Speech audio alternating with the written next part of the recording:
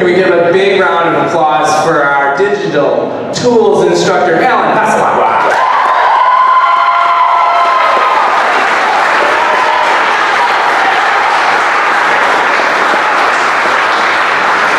My phone on silence really fast. No, actually, I have my notes on the Notes app. Who would have thought? At least some of them are.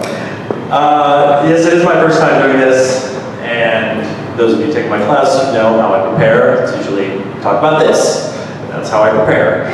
So, but luckily in this case, I've been asked to talk and have a conversation with Jimenez, who I've known for quite some time, or feels like a long time, at least a decade. Although I have a hard time with linear time anyway, so it might be longer, it might be shorter, but that's what it feels like. Phil Jimenez is an Inkpot, Diamond, and Wizard Award-winning writer and artist who's worked with DC, Marvel, Valiant, numerous companies, probably just about everyone in the comic industry, and I wouldn't be surprised if that is true, for over 25 years. And best known for his work on Tempest, JLA Titans, Planetary Authority, Invisibles, New X-Men, Wonder Woman, Infinite Crisis, Amazing Spider-Man, Transformers, DC, Rebirth, pretty much everything. He's worked on just about everything. And, of course, his creator-owned project, Otherworld, which I remember I worked at Wildstorm at the time, and I was so stoked to read that. That was really cool. Yeah. And currently drawing Astoria. Is that true? Yes. Still. The Black Label graphic novel written by Kelly Sue DeConnick for DC. Bill also has worked as a creator on film, television, traditional print media, and designed packaging for toy companies. He's created large-scale artworks for public spaces, schools, museums, New York, schools and museums in New York and Chicago, lectured in universities, apparently all over. And the Library of Congress on identity, diversity, and entertainment, and mentored young designers at Cooper Hewitt National Design Museum. Considered one of the most prominent creators in mainstream comics, by Jim Weekly, Advocate, Out Magazine, and I think after that's like your Twitter and Facebook information. Yes. Is that too much? I sent my bio to him and was like, edit as needed. He did not.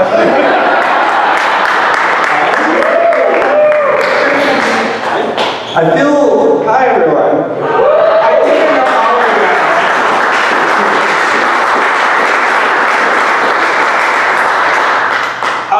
guys. This matters not at all, but I'm looking at some of these images, and they're definitely squishy. They've changed the ratio. They changed the ratio. So everyone is very long and lean in my art, apparently. It's those amazing mirrors that you get in fun houses. Yeah, but just to be aware of that. Everything's a little tall. You all heard that, right? Tall. Those are the kind of mirrors I buy. Okay. So, Phil, the last time I was on stage with Phil was at WonderCon in 2017. And I wasn't supposed to be on stage. Phil had a Phil Jimenez career retrospective for Wizard World, or excuse me, for WonderCon. And you really didn't want to do it. So you were going around and asking your friends in comics, will you just come on stage with me and I'll just ask you questions? So I got to go on stage with a bunch of other amazing creators, and Phil basically just asked them questions instead of having to talk himself. It was great. I actually really love that because, like Justin has heard me talk, many of you, I'm sure, have heard me say these things over and over and over again. I was getting really tired of the sound of my own voice. And I really thought that the thing I really love now, we talk about a lot, is finding out more about my peers and their own process and the way they think about things. And it's my experience generally on those panels that moderators who are not trained in what we do ask terrible questions. So I know the questions, clearly. And they read the entire bio. So anyway, but it was actually, I do remember that because it was a small audience, or maybe 30 or 40 people in the audience, but it was this really amazing pool of talent. Christina Strain was there, Mike Choi was there, and she was there, you were there. There were like a couple others. And yeah, it was just super, super fun to talk to my friends about the work we do and watch them engage. Like that was the best part. So I do. You were like hosting a party and just like, and if you want to show up, you can. Like that was basically it. Yeah, and it was great. It was really cool because I did be up there next to you and talking, but also because you were asking questions that nobody really asked me in a public forum, and then you also, because you generally wanted to know, and I really appreciate it. Oh, I have to show. Remember I was talking about cropping, bad cropping? Terrible crop. Those fingers, terrible. That's why you don't do it. Okay. Thank you. Sorry. You're welcome to talk about. So, one of the things that I kind of learned during that panel was that you were kind of you'd been in the industry for a while, but I think you were looking for other creators' perspective about the things you've already had opinions about, but you were curious about their views and like the things that their own experiences. And I feel like you've kind of been this is something that it's a kind of a journey you've been on, kind of looking at how other people are viewing themselves in the industry and where they're at. And I'm just curious, like, because you've been doing this for 25 years. 30 years. Actually, no, it's about 29 years. 29 years. 29 years and 7 months. Obviously, there's been a lot of progression. There's a lot of, probably a lot of growth. You've learned a lot about yourself and the industry. And I feel that with all that knowledge, you probably have some information that could help these aspiring comic people. I probably do.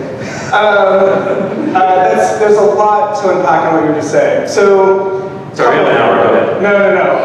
A couple of thoughts. So clearly, I've been in this business longer than many of you have been alive. What I do like to say is that these are the stories I typically tell. I got into the business in 1990 at a time when it was a sort of comics boom. They were giving pencils to anyone that could really hold them, that could sort of draw. I had the good fortune of being hired into the business before I was actually ready, so I got to learn on the job. I think that's much more difficult now, although you wouldn't know by some of the art in mainstream superhero comics. And that was a total dig. It was a really, really lovely experience because DC Comics at the time, which was run by Jeanette Kahn and Paul Levitz, was a hyper-inclusive space. It was a really amazing workplace.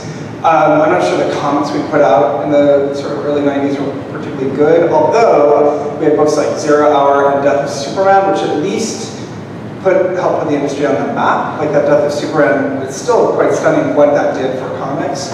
But it was a really kind of lovely place to grow up. And the ability to learn on the job through a development program was actually really extraordinary. I sort of bummed to learn that DC Comics' current development program focuses on people who are already in the industry, and they're basically teaching them how to draw like DC Comics people.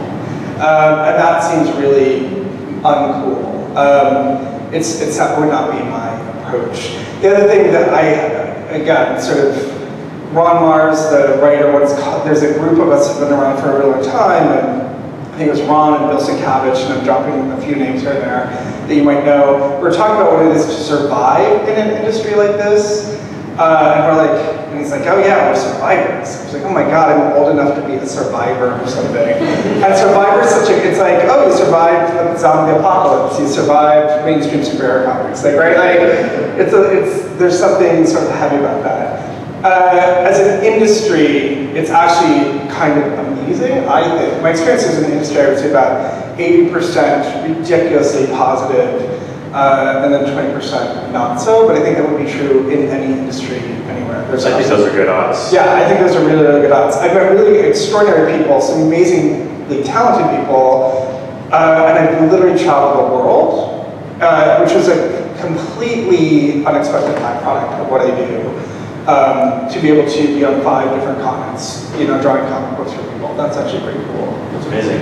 So when you said you entered the DC development program, you said you already gone to art school? So, does anyone here know how I got into comics? You don't have to. I've read the Wikipedia if anybody wants. I can send you the link. I will, but it's worthwhile because I'm not sure if that can be replicated. I was a self-taught artist. I don't know how many of you are self-taught artists, and I didn't really take an art class actually until the summer before college. I was raised in Southern California, went to school in New York City and studied. It was an illustration major, actually, not even a cartooning major. Well, Eisner was one of my instructors. Yes, we fought a lot about representation in comics, which I think is amazing considering where we are today. Anyway, knowing very clearly who I wanted to draw for and what I wanted to draw, I was obsessed with finding Karen Berger, the then editor. Gosh, this was even before the Vertigo imprint. Is that right? Yeah, even before the Vertigo imprint started. But she was sort of famous editor. She worked on Swamp Thing and Animal Man, all these sort of adult imprint books. And she edited Wonder Woman, and I was like, that's what I have to do. I have to draw Wonder Woman. So when I got to New York City, literally the first day, I found 666 Fifth Avenue, which is where DC Comics was. And I made a phone call when they had payphones, and I called Karen Berger to ask if I could visit her. And strangely, she said yes. Not that day, but over, I forget what it was, over a period of months, she allowed me to come up to her office. If memory serves, I met her once at a convention. I think it might have been the summer before. But this sort of like, hey, can I come meet you? Sure, was unheard of. And to this day, she still doesn't know why she said yes. What she did, though, was give me comic scripts to work from. So I would have actual practice scripts. I would go home, read the pages. She'd say, call me in 6 months. I would go back, everybody count out on the calendar, like, okay, to the 6-month day call. And she would see me over a period of a couple of years. Ultimately, my pages ended up in the hands of the head of the new talent development program, and I got hired. But I'm not sure that would ever happen again. I don't know, like, do you think that would happen? Like, could you just call someone and be like, I want a job? And they're like, sure. Come on up. I think that getting into comics is very different for most people. I was a big fan myself, and I of course wanted to work in comics, but I kind of given up on the dream a little bit, so I'm going to be a graphic designer. That's a table goal. And I happened to live in San Diego, and I answered an ad, and I ended up at the Wildstorm offices, and thinking, where the hell am I? And then I'm like, okay, I'm in comics, I can just stay in here. So like, I just think it's about having the willpower and the drive to do it. I mean, that's got to be a huge part, right? Yeah, so a big part of the story I like to tell, I'd be curious what your take on this is. I was driven because I was a closeted gay kid, I was a really closeted, because I desperately wanted to escape where I was, because I came from what I believed was a fairly, I mean, I lived in Orange County in the 80s, which is a hyper-conservative county at the time, and my feeling was if I went to New York, became a comic book artist, got famous, had my name in lights, etc., it would be okay to come out. Because it would at least sort of counterbalance being gay, right? Like, oh, he's super successful, lives in New York, did his dream, writes across Wonder Woman, well, he's gay, we can live with that. That was really the sort of, I was motivated by that. What's been interesting over the years is I've lost that, like that's no longer a thing, and so finding new reasons to sort of The drive, as I've gotten older, has been an interesting challenge. Well, so, I mean, it's fairly well known that one of your passions is Wonder Woman. Sure. And, you know, I remember you told me a story where you were doing some Deanna Troy piece. She was Wonder Woman, and, or I think it was, but basically you designed the part of the costume, and you given that, basically you stopped the book, and another artist picked it up, and the other artist was doing some things with the costume. Basically, there was a belt. The costume was wrong. It was a turtleneck. They weren't drawing the turtleneck. It was a low-slung belt, not functional. And she was wearing heels. And the other artist kept trying to like make that like a utility belt. Yes. And I remember you told me the story where like, you try to tell the artist like it's for fashion. Yeah. It's for looks. It doesn't have to do something. It just looks good. But that was very funny. So I mean, there's got to be. I mean, it seems like you enjoy that aspect too. The creating like infusing fashion and design into the characters. and in that particular case, and maybe finding like some sort of like, I don't know, like a way to incorporate that in your want and will to work on Wonder Woman and some of those things? No? Sure. I mean, here's the thing. Every assignment I have at some point, I don't know for creators in here if you're like this, at some point I get lost in the world building part of it, because that's the fun part, right? You're like, okay, I'm going to do this thing in ancient Greece. So I'm doing tons of research on ancient Greece and what does this toga look like or whatever. I find design, world building, the opportunity to do that, especially with characters like this, is such a rarefied one that I really love it. There are very few people that actually ever get to put their artistic imprint on Wonder Woman or the Titans. I mean, relatively, there are a lot of, it seems like there are a lot of them, it's actually a small number, and let alone to be known for it, like that's even smaller. So it's a real gift, I think, in our business. And again, I say our business, I'm talking about the business of comics. Clearly, I live in this I was saying earlier, I live in a very siloed part. I do corporate comics, right, which is a totally different world.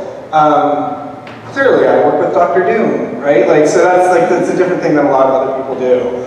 And I like making that distinction clear, because I don't ever mean to say I'm speaking for everyone or the industry as a whole. I'm talking about a very specific sliver of our business. But I will say the ability to put Angela in angel drag, right, is kind of an amazing thing. They took her right out of the minute I left this book. Or to be able to draw Captain Marvel, like, it's actually, there is something really, really fun about being able to put your artistic imprint on an icon that currently is known around the world. Like and to be known for it. That's actually pretty great. Yeah. I mean, my small part, I feel the same way. Every time I get to do a Batman page or something. So because of that, you and I do both work in corporate comics, big mainstream comics, and then you come to this program. You're talking to the students. You taught the program before, and a lot of the students are doing memoirs, or they're just maybe they're aspiring to do those things we've been working in, but or maybe not. Maybe that's something they never even want to get near. And what would you?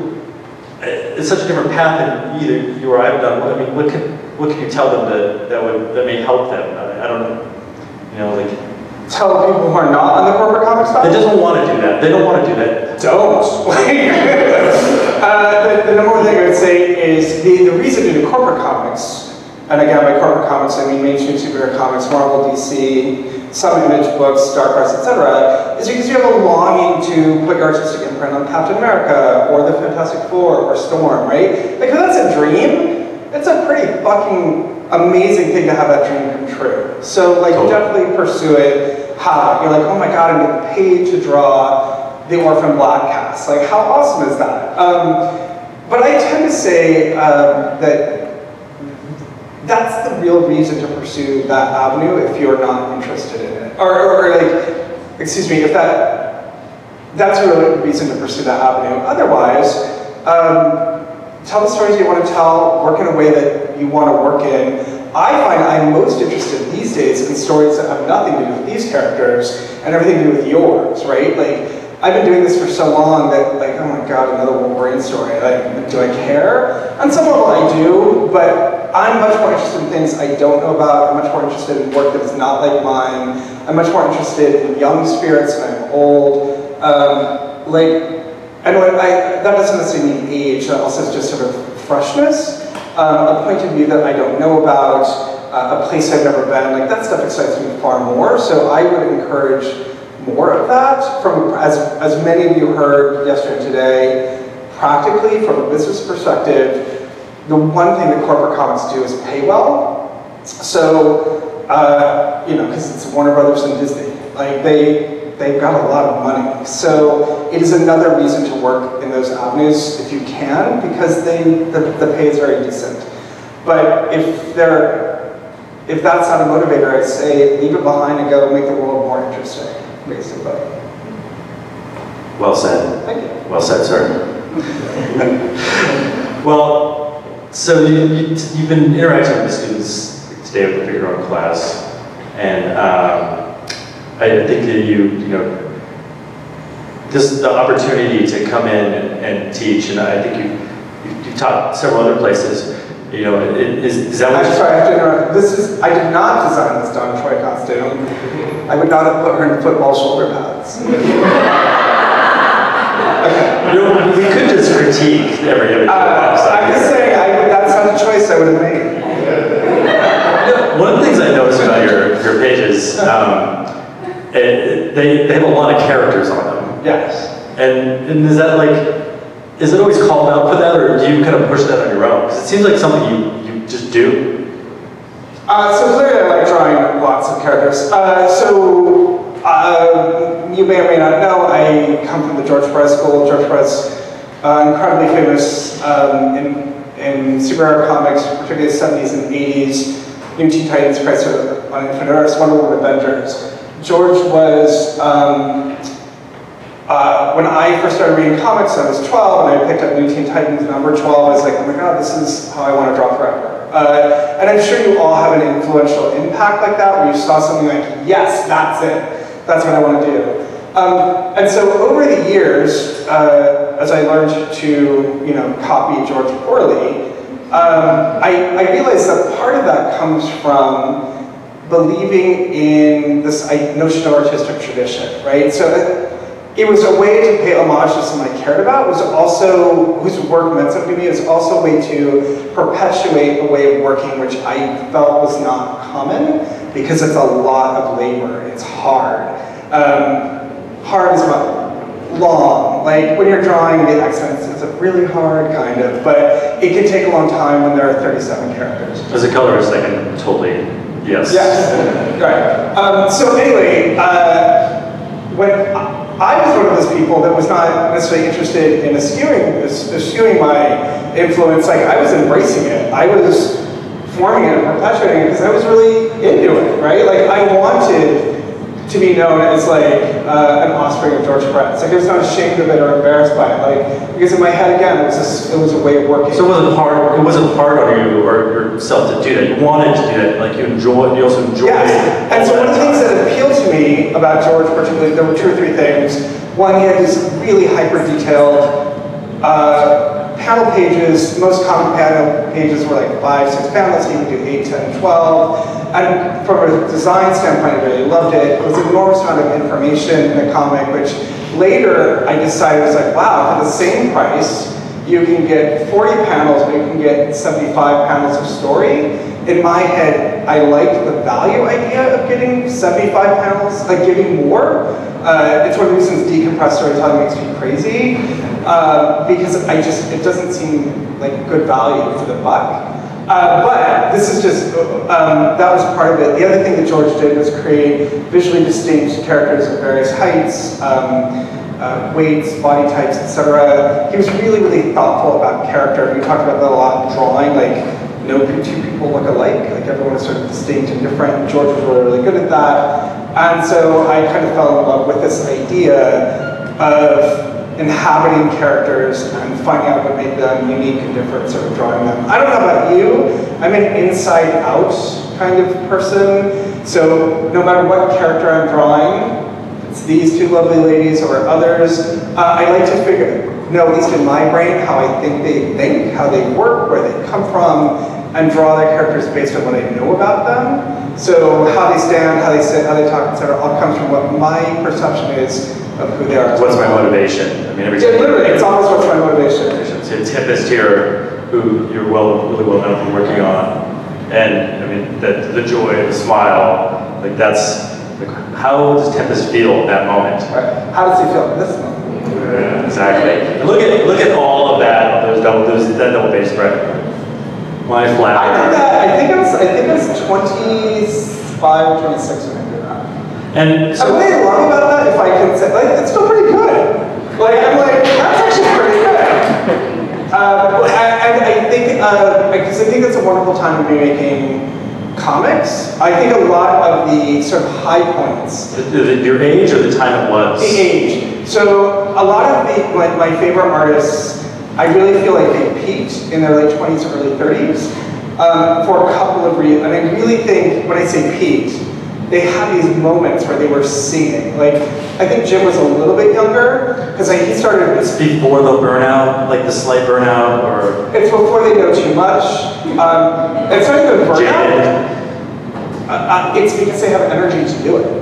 Like, George Perez did Crisis at 30 or 31. He did Wonder Woman around 32, 33. Maybe, like, when I think about that, like, my mind is blown. That these works that were so vital and important to me, when he was working on Titans, he was in his 20s. How young these artists were that I admire so much when they were doing their, like, primary work. Jim was doing, what, X-Men 19? I think he was he's only a couple years older than I was. So, that famous story that he became really famous for. There was the one with Captain America, Wolverine, Black Widow, then another one, a 3-part with Psylocke turned into Lady Mandarin. I think he was 20 years old, maybe 21 when he did it. And that was an industry-changing block of art, right? Oh yeah, that's where we are now. Yeah, so I feel this, I think the work that I'm doing now is probably more sophisticated than some of the work. But I really look at that energy of like Tempest, and like I could not replicate that again.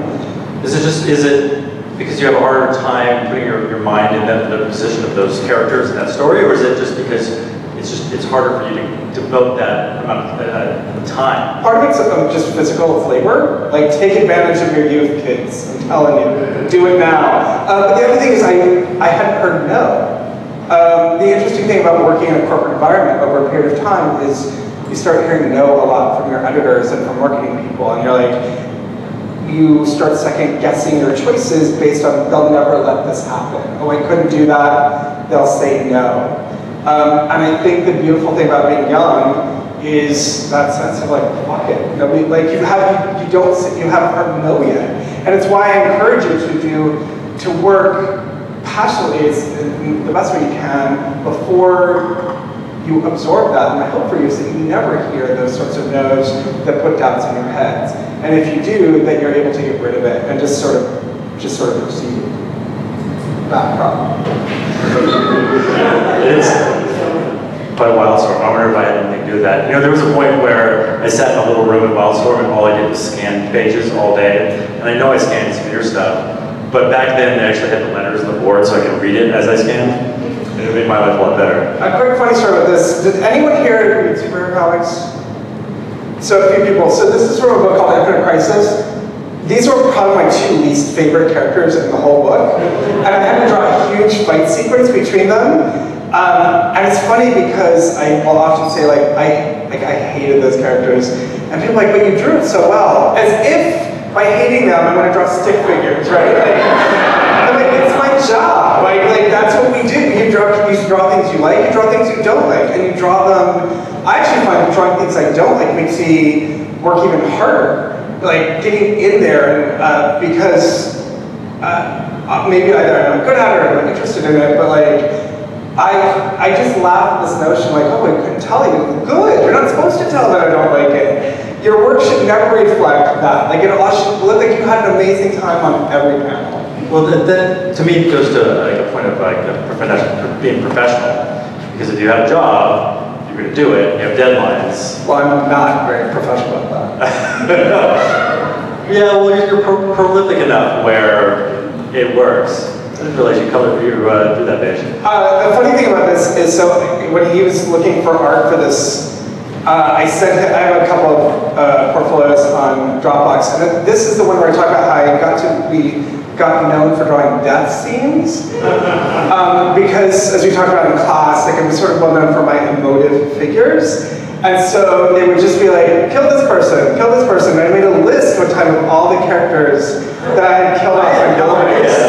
Although I didn't technically kill him off when I drew that scene, but it was like Jean Grey, Maxwell Lord, Wonder Woman's mother, and it was. I think there were 9 or 10 death scenes. Superboy, like it was just like, oh, I guess that's what I do. I kill people. It'd be a great pinup book. You just do all the characters you kill. Was just I was just like, God, I didn't realize, but yeah, that's what I did. They die. So what did you think when DC and Wildstorm and because there was that in the 90s, 20s, and there was this big upheaval in the comic book industry where, you know, Image started, and they kind of went their way. But you stayed with DC, right? I mean, you didn't really do any. I went to Marvel after Wonder Woman. Wonder Woman was a really weird experience. Oh, here's a good story. I told it a lot, but you're stuck. There's a very interesting thing that happens when your dream comes true. And so I got Wonder Woman, and this is actually a cautionary tale. That's all I wanted to do in comics. I lived for that, I was going to write and draw. And my original pitch was a 12-issue series. It was going to be its own maxi series, but because of creative shifts, I decided to put it in the book. And from the get-go, it was an editorial nightmare. I was constantly fighting with the editor-in-chief, issue after issue about stuff that didn't really need to be, we didn't need these fights. Part of this I chalk up to my own ego and this sort of exasperated freelancer, how dare you don't understand my genius, right? The other thing was definitely a sensibility difference. The editor-in-chief was a meat and potatoes guy. I was a sort of more minutia person because I believed that in the long run that sort of stuff mattered and paid off. The big fight was over, my whole story was about the conflict between mother and daughter, and suddenly I was going to have to kill off the mother halfway through the run, which meant I had to restructure the entire pitch and truncate half my stories to accommodate blah, blah, blah, blah. This happens in mainstream comics all the time. However, I was ill prepared for it. And I spent years, the first year, just thinking if I don't do this, they'll take it away from me. And we talked a little bit about, in these various classes I just taught yesterday today, about being not working from a place of fear, and this is a perfect example. If you do, when you want something so badly, and you're afraid of losing it, sometimes you make compromises you may or may not. Normally, and so I just caution you about those, right? Pick and choose your battles wisely, but also know that it might not, while it might seem like I'll never get another chance, very likely you will get another chance and probably 3 more chances. So it was a very, very weird experience, that book. I'm really glad I had it. People really responded to it. I have this long, respected place in Wonder Woman canon history, and I'm thrilled for it. But as a creative thing, it kind of rocked my world, because my vision was so clear, and I couldn't figure out why I was fighting for it all the time. Because I had not had to do that yet. I had one other bad writing experience, but Tempest was golden, JLA Titans was golden, Invisible, all these books, it was so easy, and suddenly this thing that I wanted so much was so hard. Maybe because I wanted it so much, but I just didn't understand the fight.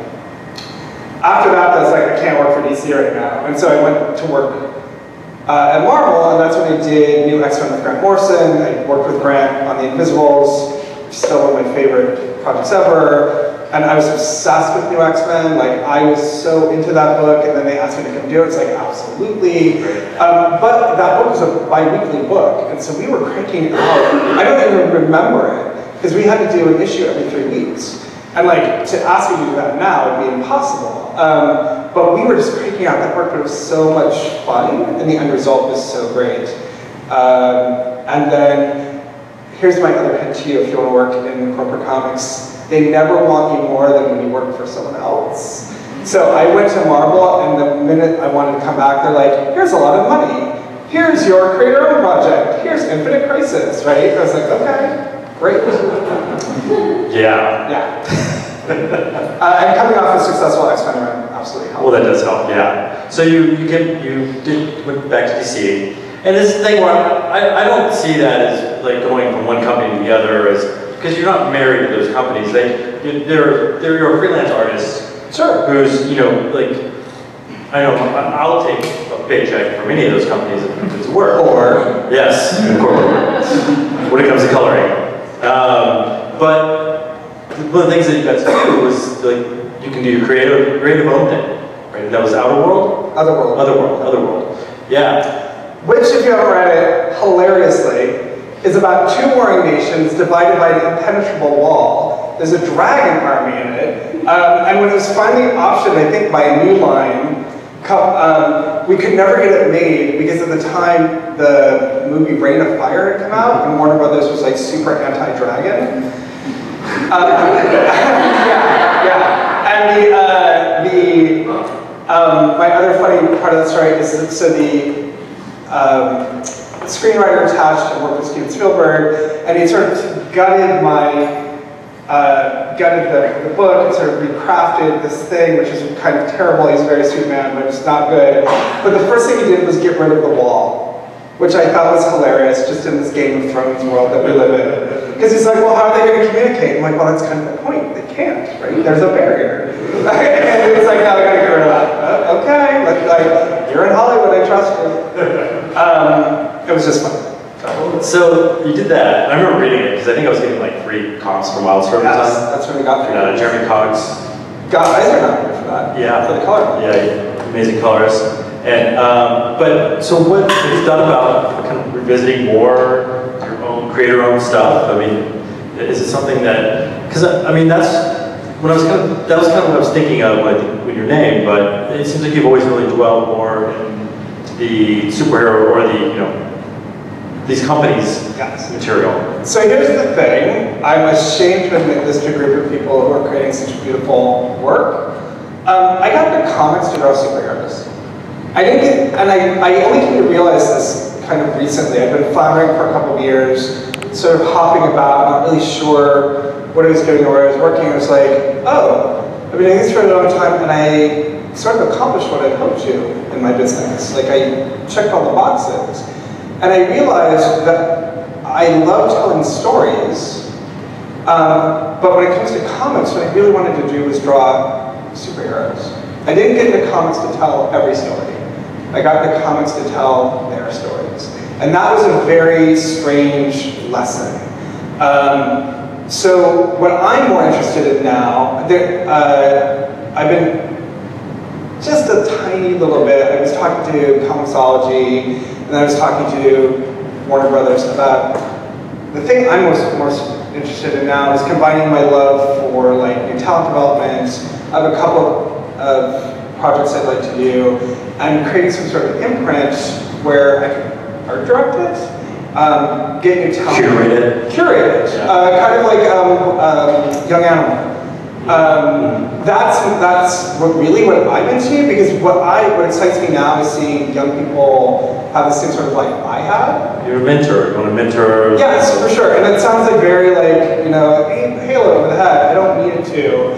It's just. It's not a bad thing. No, but that's really what, like, I've had a really good life because of comics mostly. And I found in the past couple of years, I was like, oh, what really brings me joy is seeing other people get these same opportunities. Like, I've had a lot of students who've gotten. One of my first super successful students is now making so much money, and he's just wonderful, and he was one of those kids in class where you're like, he's gonna do it. Like, he was just driven, quiet and driven. He was really, really amazing. And that thrills me. Like, that's super exciting to me. So in comics, I think what the goal is to create a line or an imprint somewhere, and I've been talking to different people, again, that I can curate, and then get other people working. Yeah, you bring in new talent, look at portfolios and stories. And part of it, unfortunately, again, with corporate comics at this point, we sort of exist because we're story farms for media. And so Warner Brothers, 3 years ago now, optioned a TV show thing that I was doing, and it's sort of stalled out. And as we sort of wait for Warner Brothers restructuring, et cetera, it's like, well, what are we going to do? And I thought, oh, this is actually something I'd really like to pursue. But I have to go with that historic thing. That sounds really interesting. It sounds fun. And I feel like, it feels like the public is so hungry for interesting stories. And of course, there's the things they know. There's the Marvel and DC and MCU stuff. But I think, I just watched, 6 episodes of The Boys. And, oh, it's good. Yeah, it's brutal. Right. Just like good. It is. Yeah, it's really good. In fact, I remember this little thing. I remember working at Wildstorm when DC was going to publish it. Oh yeah. And the powers that be at DC just there was just a little too much to have those type of iconic characters, not called Superman and Batman, but doing some really bad things. I think I thought they thought the Authority was bad, and there's the Boys, so it had to go on its way. And that's a good point where like that's okay, because you don't want those companies doing everything. Because then they were doing everything. Everything's under those umbrellas. You know, there's all these tiny or small imprints that'll print just more vampire comics or all these other things. So there's lots of opportunities out there besides DC and Marvel. I think the other thing, this gets really into the weeds. Forgive me. I'm particularly interested. I don't know if you all are in how comics are distributed, how people get material. I'm obsessed with, because as you know, it doesn't matter how good your work is if people can't read it. If people can't get to it, and if they can't get to it at a price they can afford, right? And so I find that in our business, having, again, had really great life in it so far, now I'm really interested in these other mechanics, and particularly, if I can stand in front of you for an hour and blather on, and you can take some information, and you can be like, okay, I'm gonna tailor my career, either here in college or the next couple of years, with some of these nuggets, like that to me is sort of what this is all about. That's kind of what brings me joy. Well, what if you found, or what do you think about those? Because you know, there's the print comics, you know, you get your LCS, and there's Comixology, and some of those just digital distribution. I mean, do you think that there's a future way of people getting comics that maybe doesn't exist yet? Or I feel like you would know that more than I don't know, because I don't have an answer. I remember you asking, like, I think when we actually first met at WonderCon when it was in San Francisco, I remember talking to you about this way back then, and because the powers that be and the publishers have been telling us for years, comics are not making very much money, or at least they told me that every time I asked for a raise. And but they were, you know, but the industry, there's money being made. It's just maybe not coming straight back to the print part of those things. So as I was mentioning earlier, and we were talking a little bit earlier, I'm in kind of a siloed world where my understanding of publishing and how money is made is in this area, and publishing is this area. Like, it's really enormous. So I tend to deal primarily again with corporate studios, that kind of chunk, where I think now these comics exist as storyful. I mean, they are looking for the next Civil War. Oh yeah. That's why we. Well, I mean, I would suggest the comics that we're making now are more important to the studios than they are to the readers. I totally agree. Yes. I totally agree. But and B, that is not necessarily true with these things, and I mean that in the best possible way, right? Like, it doesn't mean the studios won't be interested, but it doesn't feel like whoever's going to publish these aren't thinking like, how do we put this chapter 22 in this larger franchise? Which, from a financial standpoint, well, you know, maybe you want to be chapter 22. There are worse things. But you just have to sort of decide what you want out of your career, and, like, you know, different factors are important to you. I would think that it gives the people making these comics the opportunity to actually focus on the content and the things you really love. And you know, a movie deal comes down, you know, the next Scott Pilgrim, or you know, something else that Stumptown is coming out. Like that's a possibility, but it's not necessarily a goal that you should have from the get-go. Like, make a really good comic. Sure. So as you remember from my lectures in the past couple of days, I do believe there's a commercial aspect to what we do. So clearly we want to put good art in the world, we want to put authentic art in the world, we want to represent ourselves well. We also want to make money. You are here to be business people and to make money, to make a living through the art that you produce. And so I think you have to be aware of those commercial realities. And a movie deal might not like change your life forever, but it can certainly change your life for a year. They're a good thing to have. So I never sort of poo-poo those, and I never like, oh, it's all for the art, because it's not, right? And if it is, I think you have to be a little careful. There's probably been a few moments though where you've watched a movie and you see a scene, you're like, that was right out of one of my books. It had to happen. Oh, it happened in X3, like when Wolverine stabbed Jean Grey, I'm like, I drew that. Yeah. I got the money for it, but I drew it. And one last thing, just real quick. I don't want to be, I make these cash jokes. Basically, it's lame attempts at humor. I don't want to seem overly cynical about it. I just think it's good to remind students in art school that there is a commercial aspect to the work we do that you should consider. It's 8 o'clock we're up, or? Oh, I wanted to ask a question. Oh, well, do you want to show the other thing first? Oh, here. Yeah. Now, this is something that I wanted to ask you, because we're looking at your work over the years, but more recently, you've kind of changed your workflow, or at least the way you're doing things.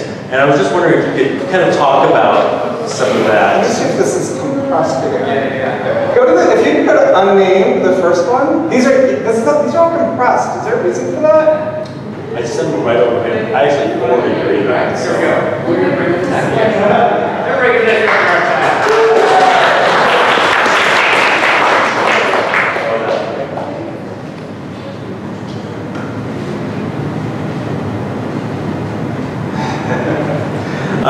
But while he's making that adjustment, could you, and while you overview it, does that look? That looks like the right proportion for a folder. It's not. It still looks really good. You get the sense. Again, it's hyper compressed. I mean, like literally horizontally. Now you did these all digitally, correct? No. I started. It's a little bit better. It's still a little. No, it's compressed. We'll worry about it in a bit. Look at all those scratches. Yeah.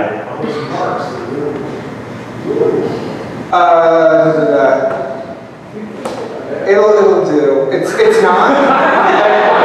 And I'm a little self-conscious about it because it's only the second time I've showed it, so it's weird. I would prefer anyone taking pictures, please don't, just because it's a little weird. But anyway. This is why it feels really fun to color, too, by the way. Well, actually, so if you want to go to the first slide, which is the bottom one, there's the fire effect on it. Not that one, this one. Oh God, I wish this was. So forgive me, I'm obsessive. It looks great. It does. It looks really amazing. We can't. Okay. So I am currently working. Who knows who Kelly Sue DeConnick is? Yes. Have you ever heard of the book Bitch Planet? Yes. Okay. So Kelly Sue is the author of that. Her husband Matt Fraction, the writing team. He's does Hawkeye and the Jimmy Olsen book, and they've written TV. So she's writing a book called Historia for DC Comics Black Label line. It is a history of the Amazons, Wonder Woman's people, and what I particularly love about it is I believe it is the first time in comic book publishing history that the history of Wonder Woman's people is being written by a woman. And so Kelly Sue, about feminist, has also applied a bunch of feminist theory on top of this, revised a lot of the original sort of Marston origin. When she asked me to do it originally, I was like, maybe a woman should do this. I actually felt really uncomfortable about taking the job because I loved the idea of this origin story being told exclusively through a women's point of view. She encouraged me and I took the gig. It was an incredibly slow start, really slow start. And one of the things I did was I switched the mediums in which I was working. The DC sent us all this enormous paper because the Black Label graphic novels are being published 8.5 by 11. They're larger scale, so they're paper. And I had just started working on my iPad and the Procreate app doing art, and I was like, you know what? I'm going to do this thing on Procreate. And I had long resisted digital art for the simple reason I hate the Photoshop interface. I've never warmed to it. It's too crowded for me. I get too ADD about it. I found Procreate easier to use because I could hide things. It was just an easier app with fewer choices. Ironically, choice making became a horror scene for me. So what I would do is pencil breakdowns, fairly large scale. This one I actually inked some of the pencil breakdowns, and then I would scan that and finish the inking in Procreate using that app on my iPad with an iPencil. And it has been incredibly rewarding artistically. The artwork is the best I've ever done. It has also been hyper time consumptive because I realized, I was just telling Alan earlier, choice is the worst possible thing for me. Thinking it could look like this. Oh, it could look like this. That could be that texture. Oh, this could be that gray. The idea of having multiple layers, I am terrible. It really destroyed me. And I'm so glad, or not glad, I'm so glad that this is not the case for most people because I can realize what a wonderful tool it is.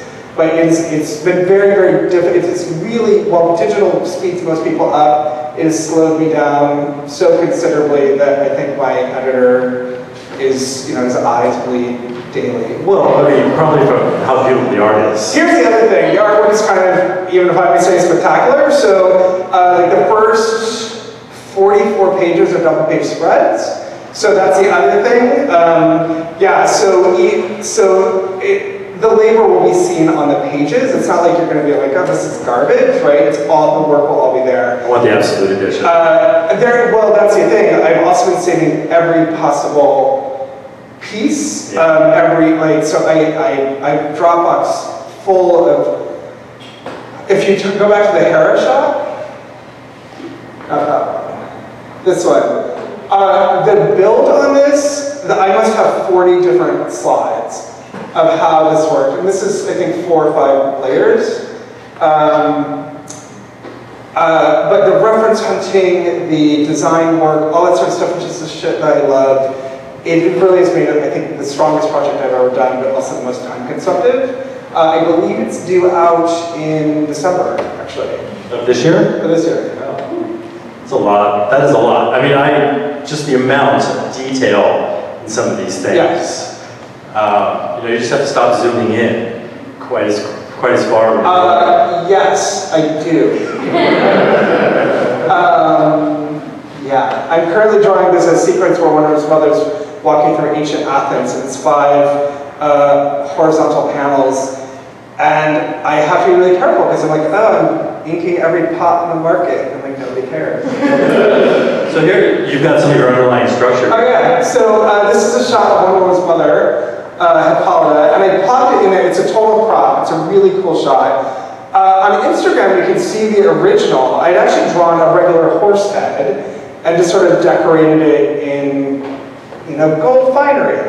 And then at some point, it's like, she's an Amazon, right? So I took a bear skull, drew the bear skull, put it on a layer, and then tattooed the bear skull with the origins. There's a sequence of the origin story with one of the gods in Cerberus.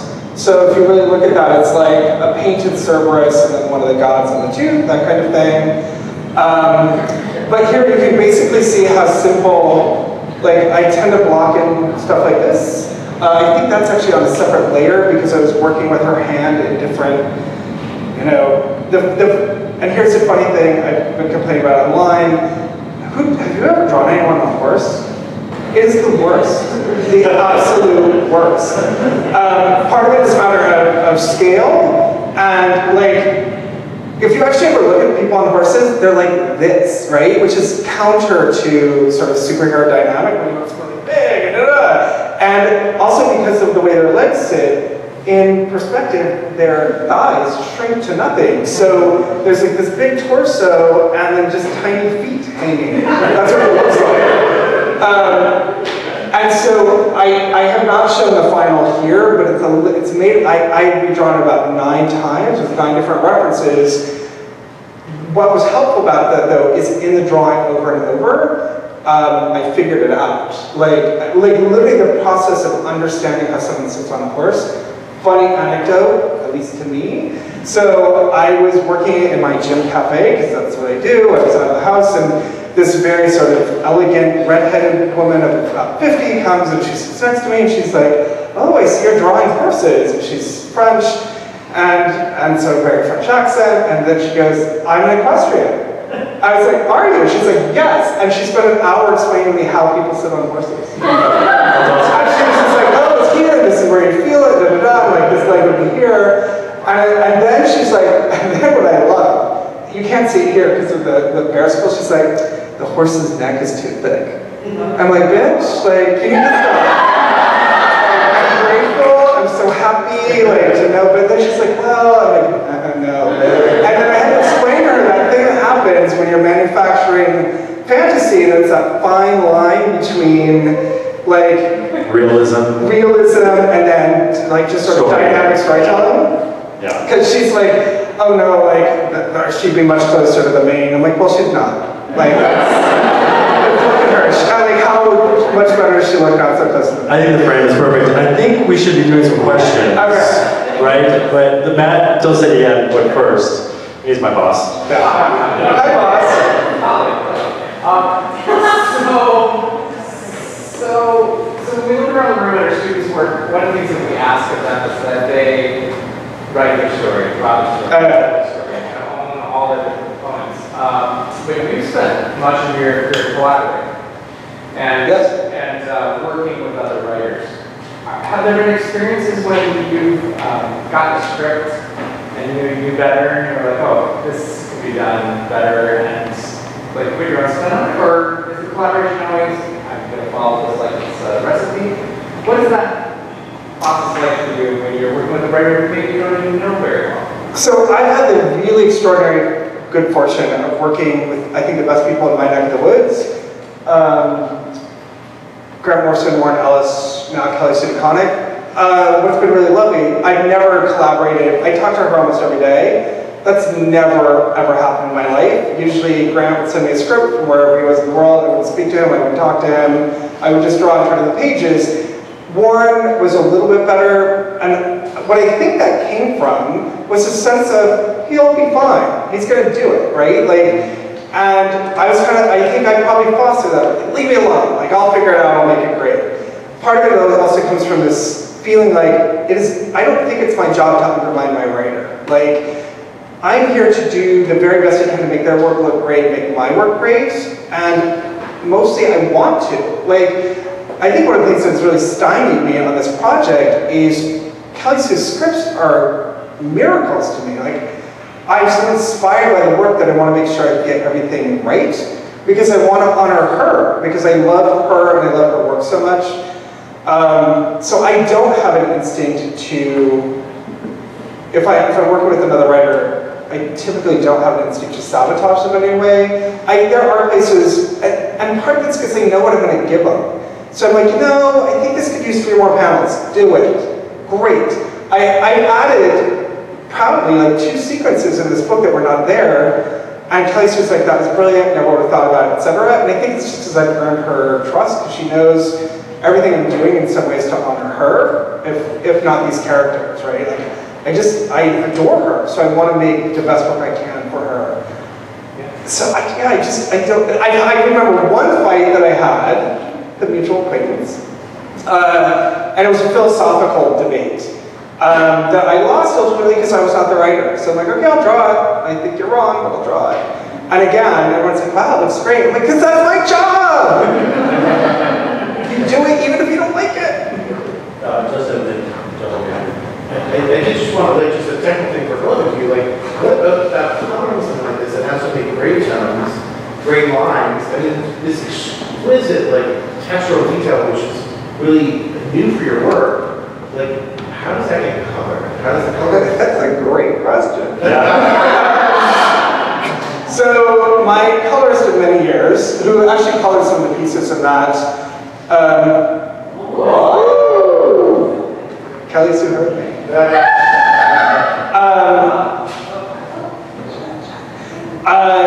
So there was a piece, I don't know if you remember, it doesn't really matter, the sort of JLA Transformers, he colored a lot of my Transformers work. It was very sort of stereotypical, like, modeled color on top of black line work. He also colored, when we started, the Linda Carter Wonder Woman. He did the painted work on that. The Wonder Woman with the lion and the sort of peacock feathers, that's his painting over this. And so I did that work in gray tones, and that's what he did. What I have learned to do, so one story about this, which I'm sure many, I accidentally compressed that file. Yes. It was So most of my files are generally between 4 and 6 layers. I don't tend to overlayer some. I had one that was maybe a little bit more, but I tried to foreground, main figure, background, and then special effects. That one though, I accidentally compressed it and could not uncompress it. So he's had a really hard time with that. So what I did was actually go back to the original, pull out stuff, create new layers, so that at least he could have an easier time coloring it.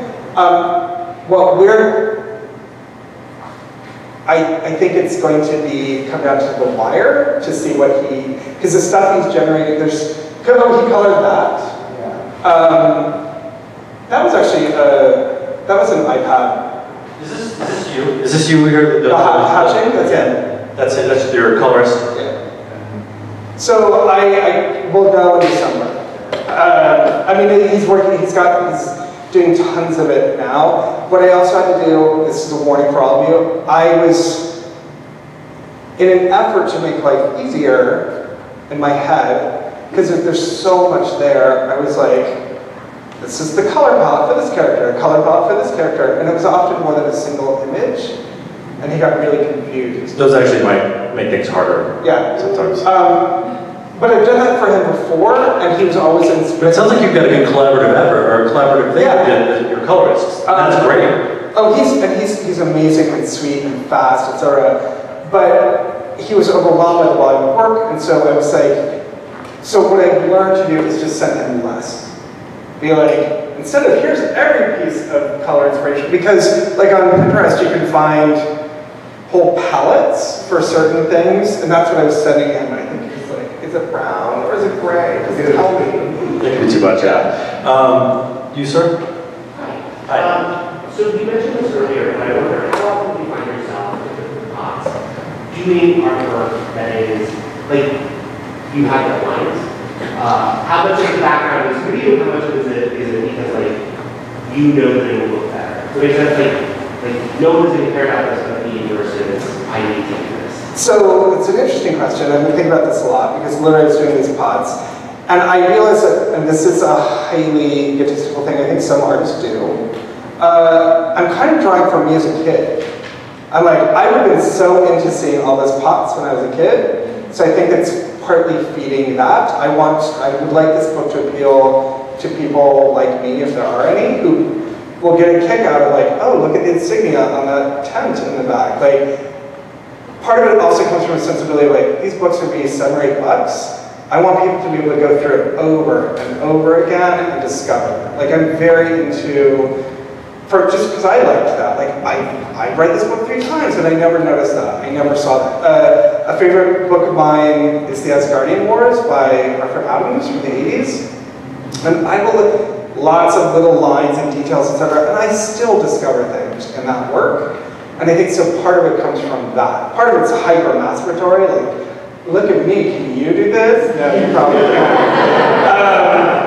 I'm like, it's a little bit of like, how am I special, right? I'm not Brian Hitch, I'm not Olivia Coopel, I'm not like, but I can draw pots, right? Like more than you. Like, I think there's definitely part of that. But it's also about giving experience that people can go back to over and over and over again. I think I saw some other hands. This gentleman, his hands up.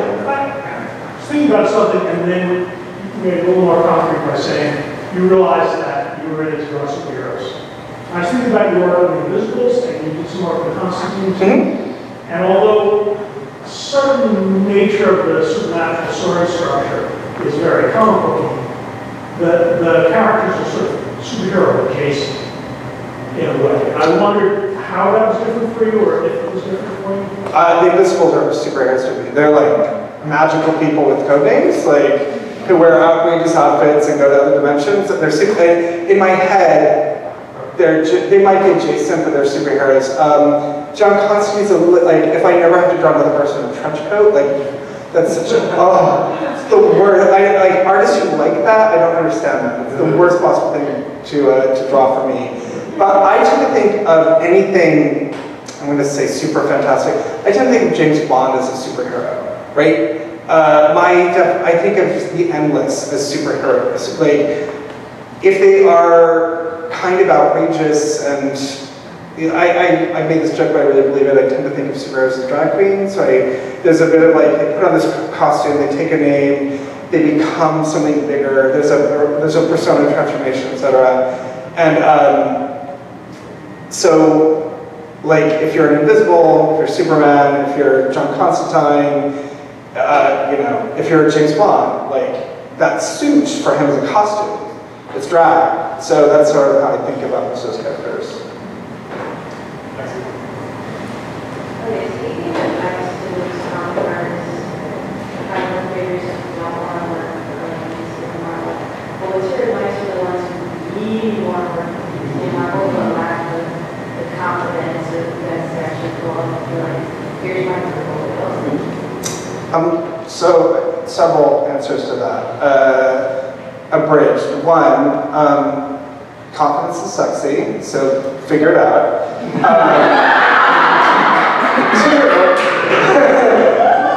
Two, on a practical level. So currently the current marketplace is such that I think Marvel is friendlier to new talent, I would say new diverse talent, like different kinds of talent. It's simply the people in charge of their publishing arm.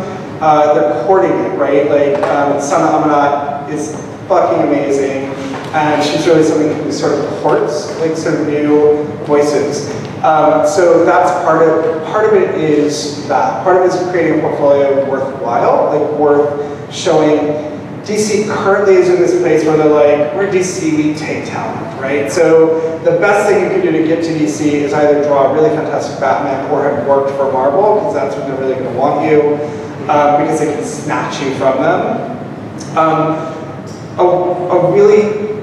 A really good way to get seen is to have worked on an Image book or Dark Horse book, a sort of smaller publisher, with similar genre material, so they can get a sense of your storytelling, etc. And again, DC likes to take you. You can be discovered. Oh, also, how many of you have strong social media presences? Make it really strong. I mean, I know that sounds really easy and whatever. They're absolutely hiring off Instagram. Writers have been hired off of Tumblr. Your social media presence matters, particularly younger editors. That's a lot of where they're searching for new talent. So a couple things. Have your portfolio ready. Be very, very clear also about what you want to do, rather than like, I just want to draw superheroes. I think it's really handy to be like, I would really like to draw Batman. I would really like to draw a Green Arrow, Black Canary, whatever it is. I want to draw Miles Morales. Have a portfolio that shows focus and interest. I think that's actually really handy.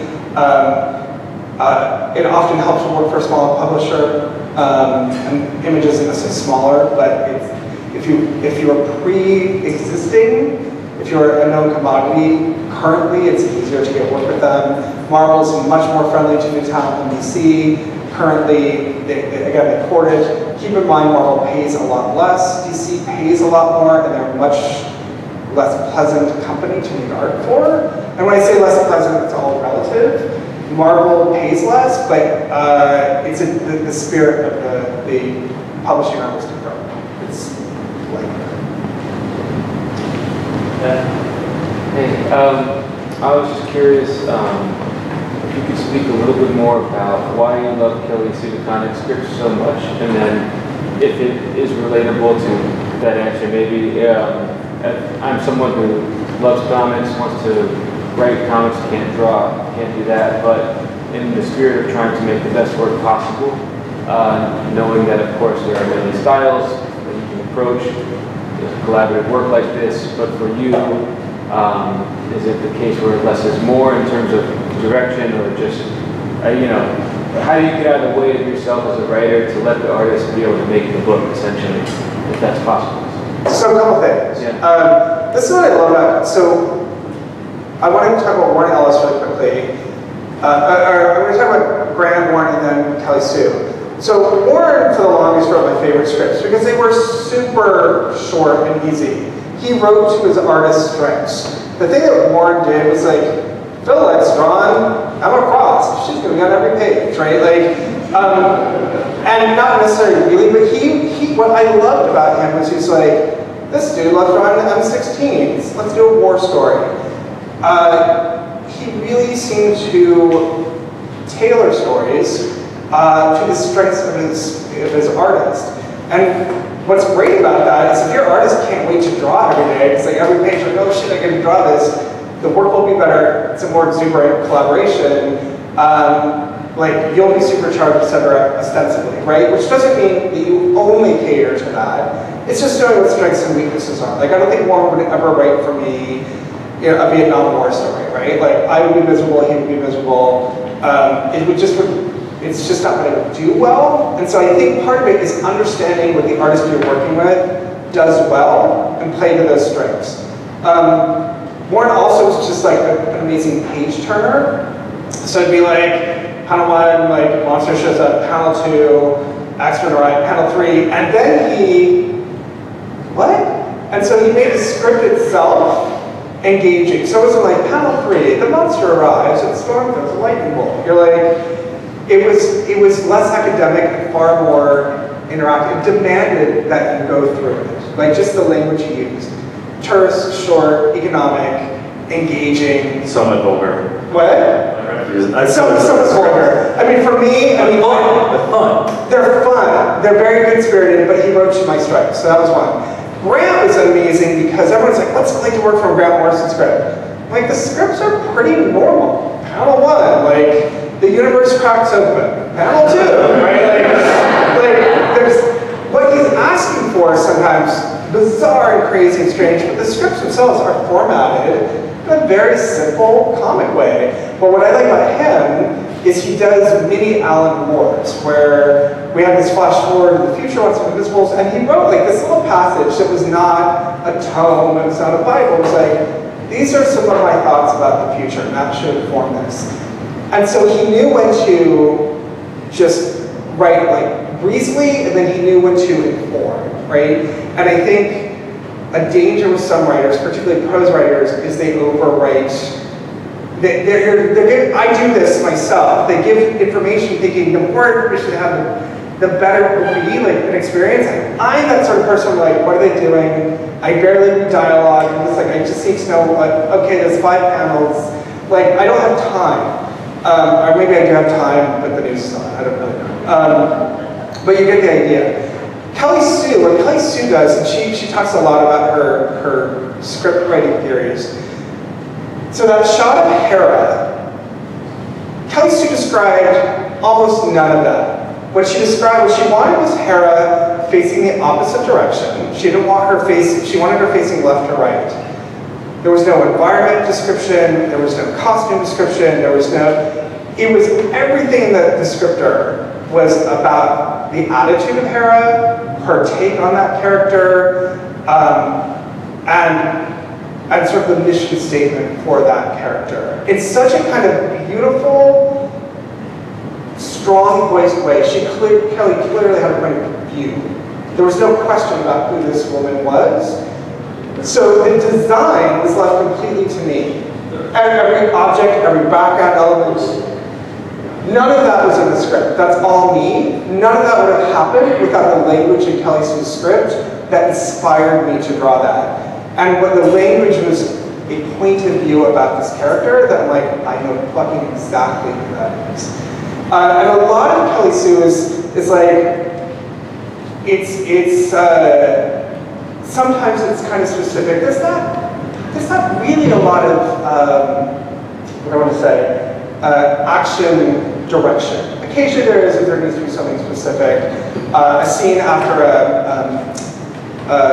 a midwife, she's washing her hands, and like that was sort of important. So like that was an important direction, totally get it. But for the most part, it is she's evoking imagery by telling you who characters are.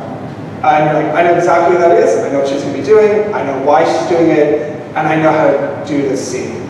And I wish I had the sample script. I'm hoping that they'll publish a sample script of this when it's compiled later, because particularly it was one of the most inspirational descriptions I've ever had in a comic. And she might be like, she always says, you're working way harder than I am, which I appreciate. But that's what I love about her scripts. I never question who anyone is or why they're doing it. And she never is like, and you know what, I really want them wearing low slung, like there's none, she's like, that's your job. And that's the other thing, like, she's very clear on these, like, she's like, 95% of right, you don't get to tell me what to write. I don't get to tell you what to draw. And she's kind of like, stern about that. I'm like, good, like, great, we have our rules. Matt, how much time do we have? Cool. Okay. Hi, if it's all right, let's ask you the questions. No, but they're asked. One, well, I'll say the best for you as long as you're one, you get a quick clip notes version of your actual artistic pipeline. And two, you have really dynamic structure that you're using. Do you have any advice for aspiring artists on what reference resources to use specifically, and if you use reference? So one of the things that slowed me down on Historia is everything in this piece is referenced. I don't think there's an object or a human being in any of this work that doesn't have a piece of reference. Some of it's Frankenstein together, so I've been saving that again for like, I don't know if I'll be able to use it, because some of it's me, some of it's like Google image, some of it's reference books that I have. And there's a shot of Aphrodite walking, and it's literally 3 different people, and I'm like, I need that arm, I need those legs, that head, and then I draw over the reference, like I assemble it all in Procreate, and then I will draw over the segment there. Okay, good. Which is not, that's time consumptive for every single panel. Some thumbnail process is read script. In this case, when I took the job, I told them that what I wanted was no deadline, and I wanted to be able to break the entire thing down at once. Very rarely in comics do you get an entire script. You're just kind of doing chunks of pages and hoping it all works together. I didn't quite get that, but I got the first 40 pages. Actually, the first 20 pages and then another 20 pages. So what I did was break down the entire book, which made payment a pain in the ass because they didn't know. They're very stern about, like, in order to get paid, you need a finished page. I'm like, well, I have 40 unfinished pages, right? Pay me something. And you can see the layers of work, like, the work was everywhere. But it was the first time I could see something in its entirety and be like, oh, this whole needs to change. I can tie this to this. There's a moment in this that now plays out 50 pages in. I'm like, and which I never would have had that opportunity had I had to sort of work a channel. So I laid the entire book out. Again, the first 44 pages are 2-page spreads. So a lot of that was figuring out, and some of them have sequential panels on them, but it was making sure that none of them mirrored each other. So the ability to like literally lay them out, like, oh, I'm repeating layout panels, whatever. So course correcting for that, finding reference. Design decisions took me longer than anything. Like figuring out what Hera's belt looked like probably fucking took me a day. And it's actually from an old version. You can see it's totally ripped off. It's from an old, like 14th century drawing of Juno, her Roman counterpart. And I'm like, I love it, Steel, right? Like, the globe that I used over there is totally Frankenstein. Like, I found globes and different things, and then maps and Renaissance paintings and whatever, and I just sort of assembled that. I often print my reference so I can use it. It's easier for me. I tend not to draw from, even though I draw on a computer or the iPad, I don't use reference. I like to be able to move my reference around a table and sort of match it up with other printed pieces because new ideas come. In this particular project, I hopped around a lot, so I do 40% of this, and then I go back to the goddesses, and I go to page 14, and then again, which DC hated. But for me, it allowed my mind to breathe, and again, I was problem solving this massive puzzle instead of these tiny puzzles. And now that the whole thing is laid out, I'm just going back and finishing like the chunks that are not done. Really quickly, are there any specific art books or websites that you would recommend for reference? So I've been collecting art books for 35 years. Anything I would recommend is, I think I told you in class, are photographs. All of the reference I'm using are photographs of people. You can find, like, new books, old books, and it's really people like walking, talking. They're like, it's anything with a naked person doing something, right? Like throwing a ball, like, which is, you're like, oh, look at that. But anything that has some sort of camera, like working around a pose, I probably have 30, 35 of those books. Google Image is your best friend, however, be careful. I realized I had found this sort of perfect peacock reference, and it's like, and I realized, oh shit, I'm actually just copying the reference. Like I wasn't modifying it, I wasn't adapting it, and I had to go back and redraw the whole thing, partly because I'm like cheating, like I'm stealing someone else's art, which I didn't want to do. But I was just like, oh, it's so perfect, I wasn't really thinking about it. I think a lot of people, when they go to Google, it's really easy, and you forget that that's just the first step. Now that you have that, you have to sort of adapt it and change it. But I just voraciously collect like photo essay books. I just like things with pictures. The real world is fascinating.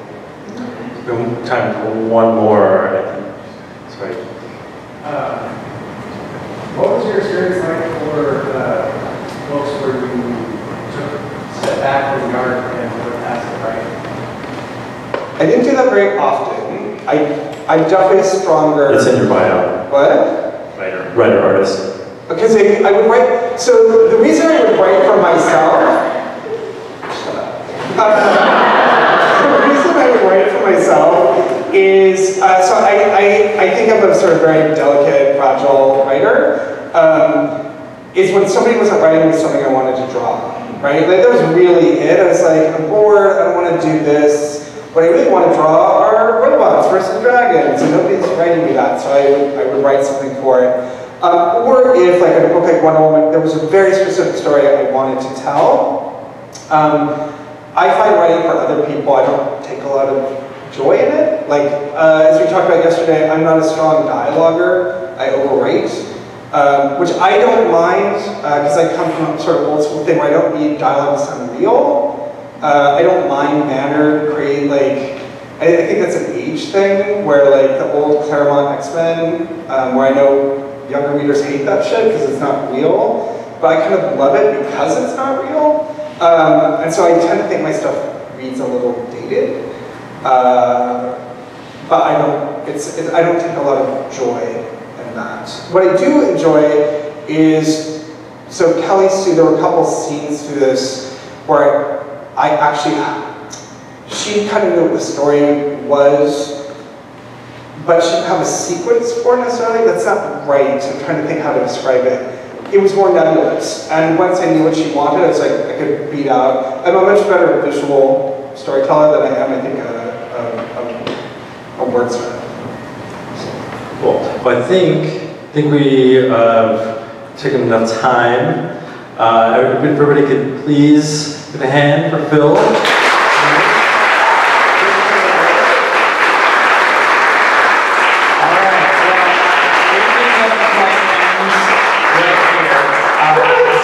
Do you mind maybe signing a few comments?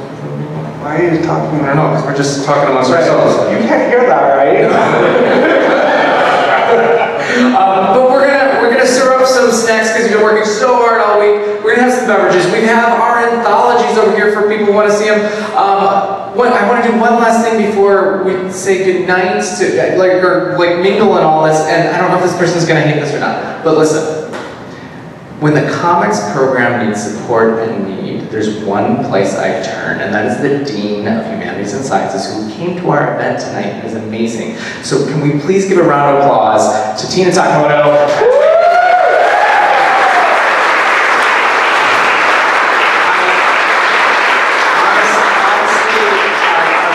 So much support from the Humanities and Sciences department, and I'm really grateful for that. This was amazing. Phil didn't just give this talk, Phil gave 2 days of life drawing workshops. You served on the thesis committee. You threw me out. Well, I was like, can I do this? But let's get one final big round of applause. Just for a moment. I'm going to come over here and just go back. So this globe is a nightmare. But what I want you to know is when you entire book. So there are like little stories here that will take place throughout the whole book. There.